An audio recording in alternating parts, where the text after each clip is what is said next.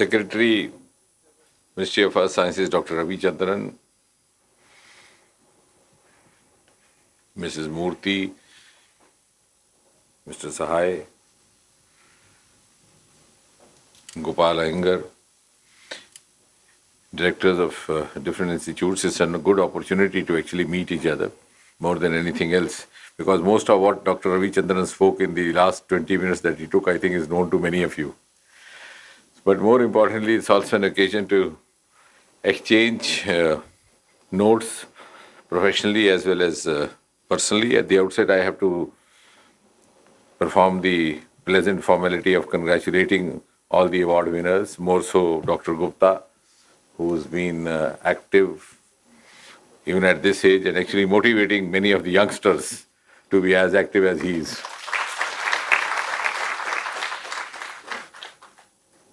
The other thing that struck me was when I was listening to Dr. Ravi Chandran and also partly to Gopal that now she's 16 years old, this Ministry of Earth Sciences. So the figure sounds good. So from adolescence, now it's coming of age. And I think it has a very auspicious note as well, because all the achievements that Dr. Ravi Chandran was talking about have happened in the recent times, rather than in the last few years. So out of these 16 years, as it happens in the case of a youngster, the first few years of infancy go unnoticed, noticed mostly by the parents who have to bear the brunt of bringing up the child. But the world starts noticing only after 15 or 16, when you are in the teenage. And therefore, thanks also to Prime Minister Narendra Modi, the kind of impetus that he's given to all the science ministries, including the Ministry of Earth Science, which he was referring from the ramparts of Red Fort when he spoke about deep sea mission. And I asked the then Secretary of Earth Sciences, I said, now this has given us visibility, because earlier nobody in Delhi knew where on earth is the Ministry of Earth Sciences. And I was telling, when we were walking up these stairs, I was telling Dr. Ravi Chandran, in the last few days I have heard many from other ministries saying, oh, you have a gorgeous ministerial office in Mausam Bhavan, because earlier it went unnoticed. So I said, now be guarded. People have started eyeing on your premises. They might tomorrow say, you have some extra land, we'll step in. And only last evening somebody was drawing comparison with all the other buildings, whether it's the Shastri Bhavan or the Transport Bhavan, and said, we never realized that for 16 years they were here.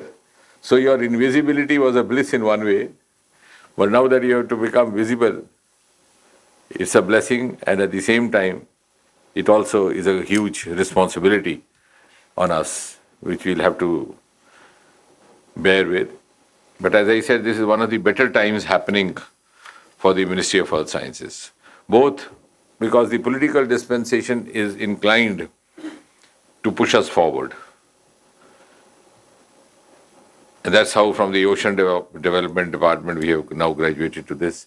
And B, also, the requirements at the global level are such that India, in its aspirational journey of the next 25 years, is bound to look for unexplored avenues. And when you look at the unexplored avenues, land is virtually exhausted. We are left with only oceans, which we actually, ironically, never looked into. In spite of the fact that we have one of the richest ocean resources in the world, and I keep often saying that. In fact, I was telling somebody the other day, when we had, I think, the ambassador from, the High Commissioner from Australia, I said, you have a continent, you have an island, you have a country, but you don't have an ocean named after you. We have an ocean named after us. Which means the forefathers who wrote all these scriptures and guns would have realized what huge wealth was there lying at the bottom of these seas. And now we are set in, through all those missions which Dr. Ravi Chandran was hinting at, where's the Samundrayaan, or where's the ambitious project of sending a person deep down. We have also taken a lead and made ourselves visible through various other departments or agencies associated with this ministry, like, for example, Dr. Mahapatra's IMD, he has earned some reputation outside India as well in the disaster management prediction for Nepal, though not so much in Delhi. Now I leave him to think about that. So, only yesterday somebody was asking me. So I said, Dr. Mahapatra will explain how the wind disturbances are going, from which part to what, because that is the easiest explanation. But nevertheless, I think that's also because the number of climatic factors which are happening, which are beyond our ponderables, but our capacity and capability has increased. And then I told them there were times, now of course we have scientific means to talk about these forecasts, whether it's the Doppler radars, whether it's the automatic stations, whatever you call. Earlier on we didn't have. And I think in the first few years after independence, I know whether they just looked at the skies and made a forecast. And somewhere in the 50s, when Akashvani started a small slot, Mausam Ka Hal, that was twice a day bulletin. So it became almost a joke, because the announcer would use a similar phrase every day. कि दूर दूर तक बारिश के साथ छींटे पड़ेंगे, गरज के साथ, या डॉक्टर गुप्ता, दूर दूर तक गरज के साथ छींटे पड़ेंगे, वैसे आम तौर पर मौसम खुश्क रहेगा. So you could predict it either ways, and both ways you will be proved right. But we have actually graduated. So, and I think more importantly, because if we don't mention that, we and all others around us tend to forget. In the last 8 years under Prime Minister Modi, we have enlarged ourselves many-fold. The number of radars has gone up many-fold. Mahapatra would sometimes, spell that out in one of those meetings. Our observatories, seismological observatories are now coming up in the B towns, which we didn't have earlier. We have set up special installations in high-prone rainfall areas with Chennai, Mumbai. So all this happened in the last 3-4 years. And ocean science, of course, has received an attention. Deep sea mission I was talking about. And the very recent, we've come out with Indian Antarctic Bill. In fact, this confusion of time happened because today we were to take it up in the Rajya Sabha. So in Rajya Sabha, it would have come up somewhere around 4 o'clock or 5 o'clock. So that's why I conveyed to Dr. Ravichandran that I may not be available, or we would have to alter the timings. But somehow the House didn't sit, so it's not taken up today. The Lok Sabha has already passed it. And what was a pleasant surprise to me is that usually news related to science is not reported, at least in the mainstream print media.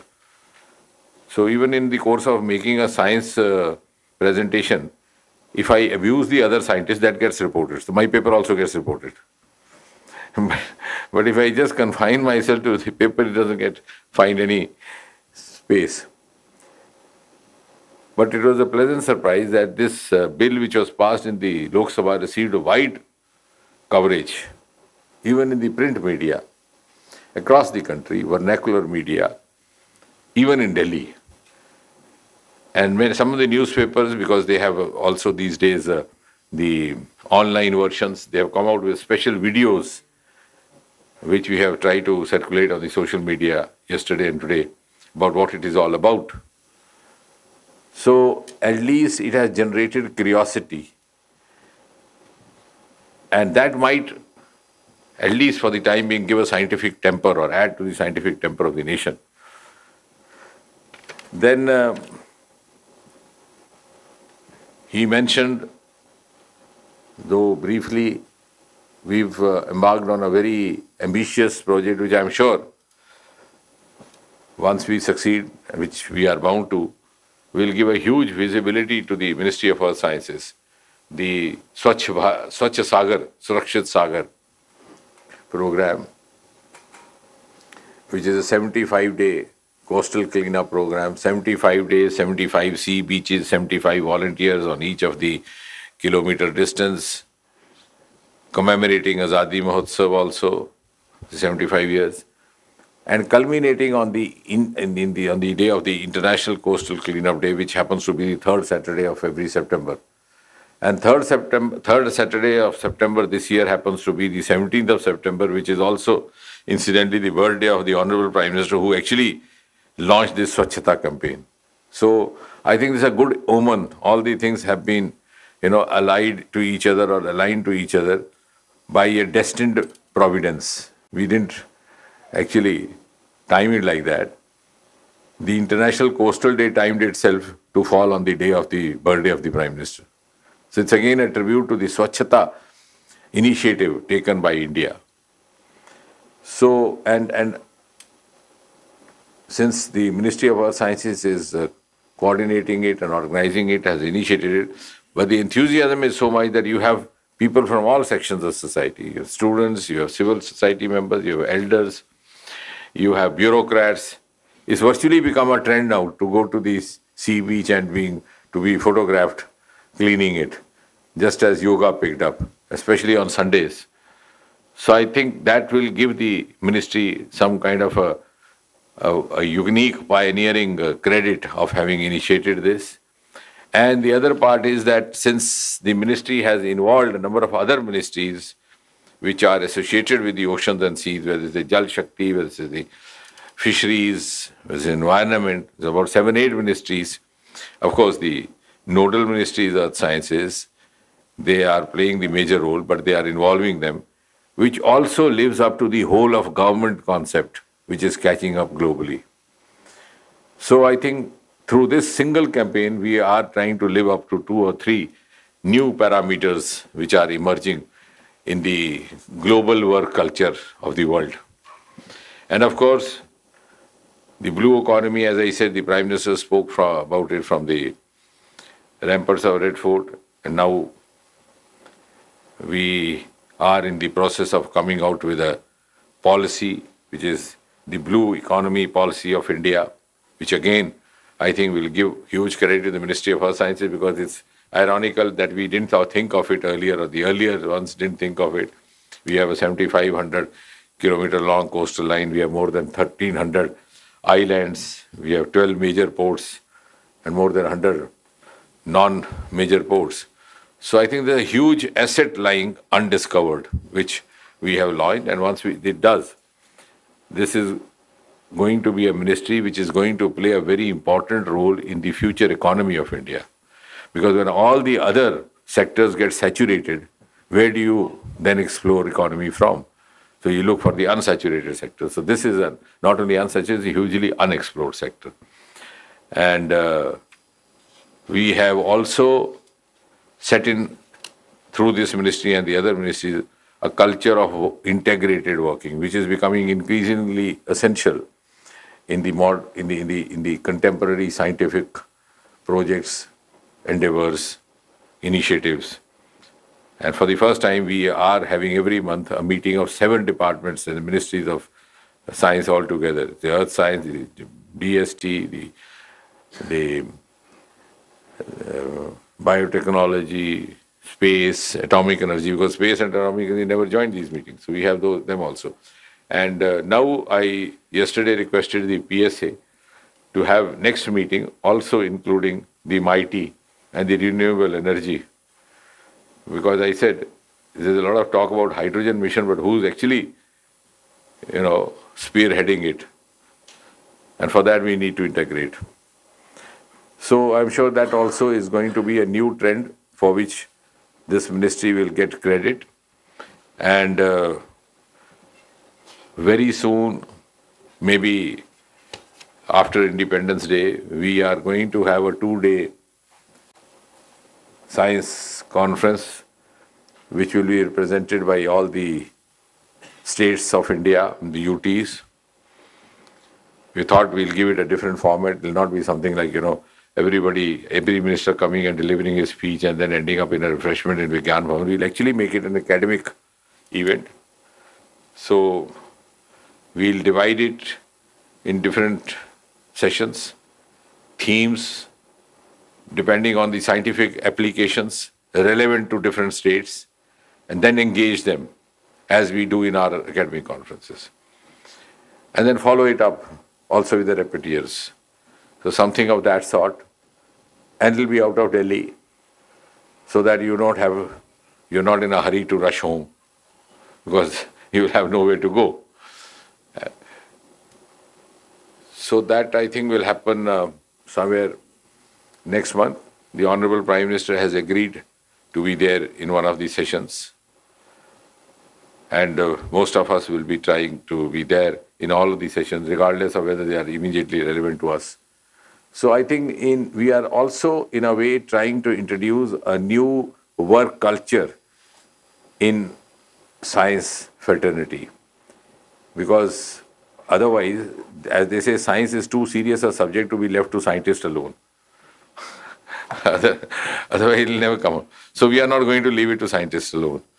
And that is why I have been insisting that in most of our meetings now we have also started including members of the Capacity Building Commission. So you tell us what you need. And for the first time, many of you would be glad to know, those who joined us from other places, we've started having at least quarterly meeting with all the other ministries, because they don't know what we have there to offer. So the eye see what the mind knows. So the point is, if you don't know, then you ask for it. That, look here, I know. But if you don't know that you don't know, then you don't even ask. So in Jal Shakti Ministry, when we spoke to them about this heliborne technology which Dr. Tiwari has, they immediately lapped it up because they were looking for something like that, but they never knew that could be possible. Then one of the ministries were looking for some Israel technology to clean the sewage water without realizing that we've already set in a plant in the Moti Bagh here.